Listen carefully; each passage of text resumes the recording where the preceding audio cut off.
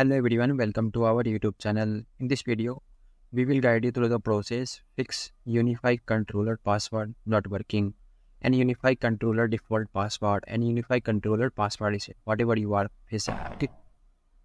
So guys, we are going to discuss by each step. So fix UniFi controller password not working. So first of all, reset the password through MongoDB. Connect to the database server by running mongo/port 27117 in the terminal.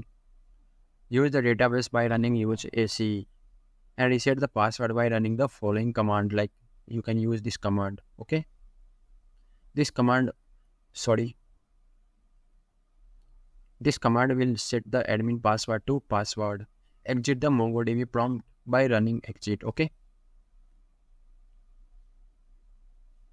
And restore the backup to UniFi controller. Access the UniFi controller setup wizard by installing the controller software on a new system or resetting your existing controller. Okay. During the setup process, select the option like restore from backup and upload backup files. Follow the on-screen instruction to complete the restoration process. And install the UniFi control. Uninstall the exiting UniFi control from your system. And update your package reference by running the sudo apt get update. Install the most recent UniFi distribute by executing sudo apt install UniFi. Wait for the installation and web server bootstrapping to complete. And then access the controller via static IP on port 8443. Okay. And UniFi controller default password. When the setting up UniFi access point for the first time and adopting it into the UniFi controller software, you need to create your own username and password. The default UBNT and UBNT will not work here if you are connecting to the UniFi access point via SSH and it has not been previously adopted into the controller software. Then you can use UBNT/UBNT. Okay.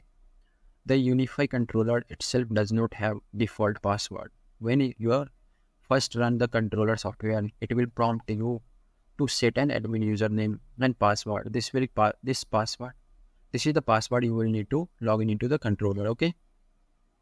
And UniFi controller password is set. How to do this? Go to the login page of your UniFi controller and click the forgot password link. And then enter your email address with your account and click reset password. An email will be sent you to password reset link and follow the link. Once the login, go to the setting, then system, and then administration, then select your email address. Here you can enter your desired username and password for future login.